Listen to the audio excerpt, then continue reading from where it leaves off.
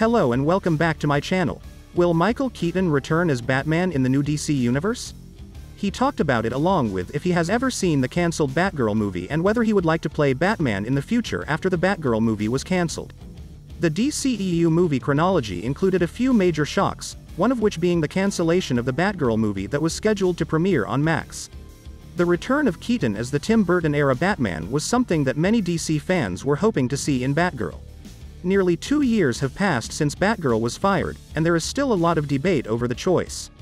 When Josh Horowitz asked veteran actor Kevin Keaton about the contentious Batgirl cancellation and if he even saw the film at all, Keaton said, "No. I saw parts of it, but it was a done deal."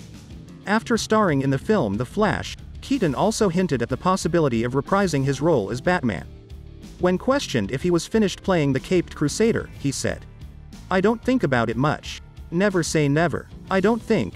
Everything's dependent upon something else, I guess." The DCEU never gave Keaton's portrayal of the Dark Knight a fitting send-off, since many of their ambitious ambitions for the character were shelved. Because Barry Allen's attempt to repair the timeline leaves his destiny unaddressed, the Flash movie plays a significant role in that. Although George Clooney plays Bruce Wayne in The Flash, the actor was not originally planned to show up at the conclusion of the film. Instead, Michael Keaton would have been introduced as the new Batman of the DCEU, setting the stage for Batgirl's events. There is still time for another DC property to make up for the missed chances with Keaton's Batman, even though the DCEU has ended. James Gunn's DC universe is growing, so it's unlikely that they'll tackle the universe anytime soon. However, once they are up and going, it would be the ideal opportunity to cast Keaton as Batman and wrap out his story. Given how well liked his portrayal of Batman is even now, it would be surprising if DC Studios couldn't figure out a way to bring him back in some form.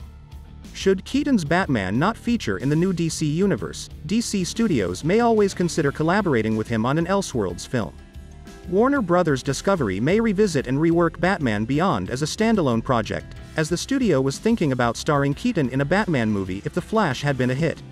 Please like this video and subscribe to my channel. See you soon.